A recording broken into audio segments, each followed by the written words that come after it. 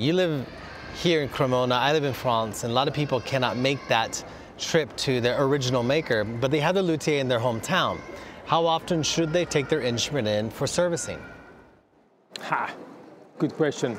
I would love to see them all every month at least once, but actually I don't have that much time. So please stay home. No, that's not true. But at least I would say, you know, if you happen to Cremona and you pass by with your instrument which you bought from me, I'm always happy. He did it and I'm happy, and he's also happy, and I'm sure he will be happy once he's back home.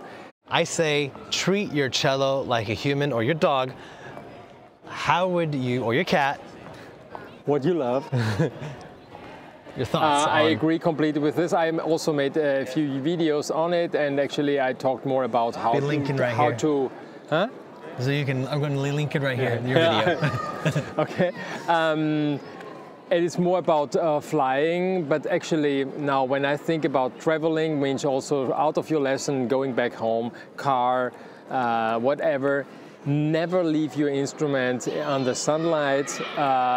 Further on, I would even recommend take a white case. I know it doesn't look that fancy than a black case, but a black one is at least 70 degrees warmer inside than a white one.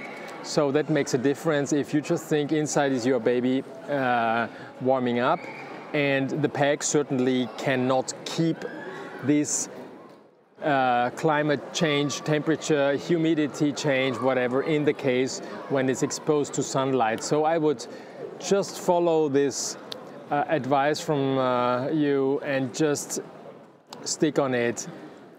Keep it as your best friend. There's a discussion on Reddit about cleaning your instrument. Some people use alcohol on the strings. I am of the school that nothing but maybe a damp cloth touching your strings ever goes on the instrument. What is your recommendation for those at home that want to clean their cellos? Now, I always love to see clean instruments. That shows already that you love your instrument. So playing and then just putting back, playing, putting back, and never clean, I think this is a little bit tough. It's like cooking in your kitchen and never cleaning. Come on. Clean a little bit.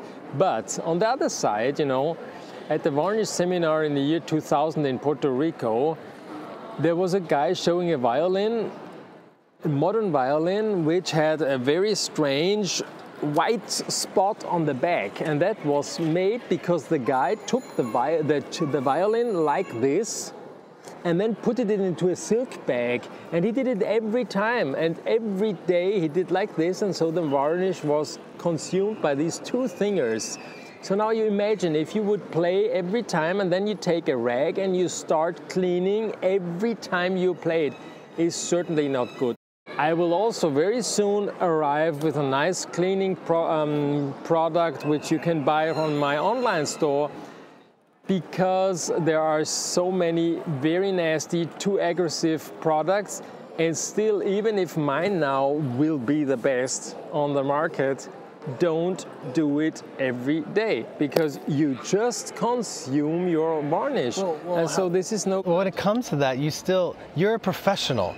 If even I bought your professional cleaning product, I don't know how to professionally apply it. Yes, but no, you can take a rag, then don't never put it on the instrument, certainly, please, come on. Who's there to teach me? I will teach you. Okay. I will teach you. Look at my channel and those tiny details.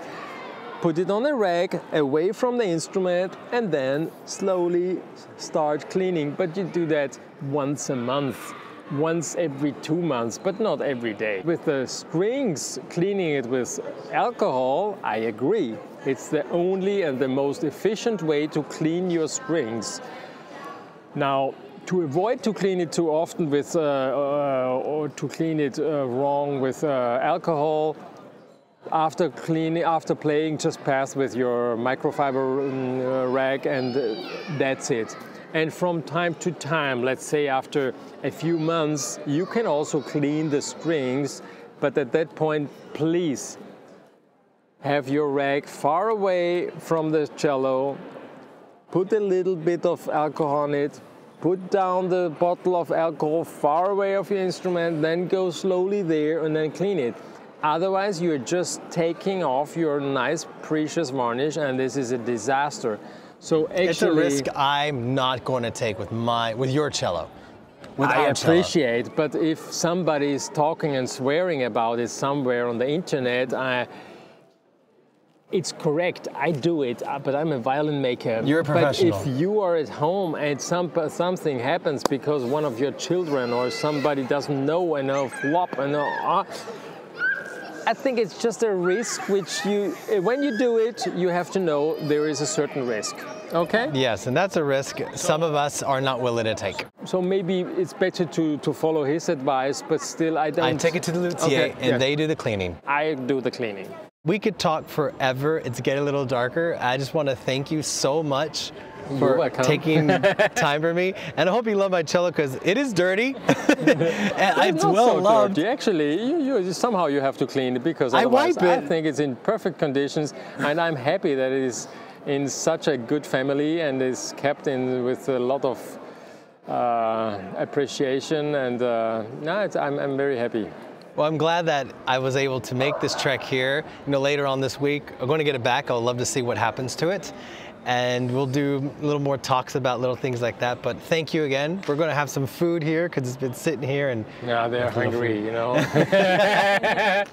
Thank you, Edgar, so much for doing this. And you're welcome. I'm happy. Thank you. Bye-bye.